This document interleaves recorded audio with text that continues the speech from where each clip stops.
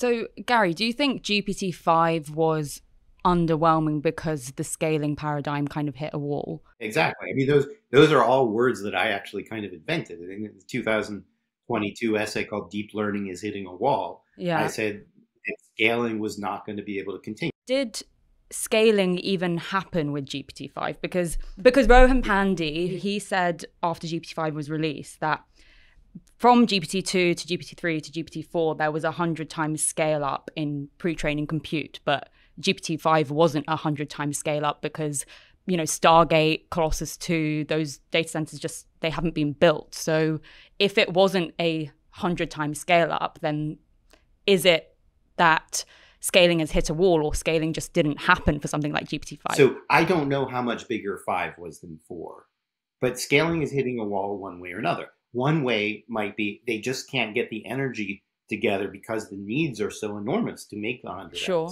Or they can't get the chips to talk to each other well enough. There's some communication issues. Or it might be that they can't really get the data that they need in order to do this. But whatever it is, this whole procedure of we'll throw everything we've got at it in terms of data and compute just isn't working anymore. And it's not just GPT-5. It's just GPT-5 is most visible.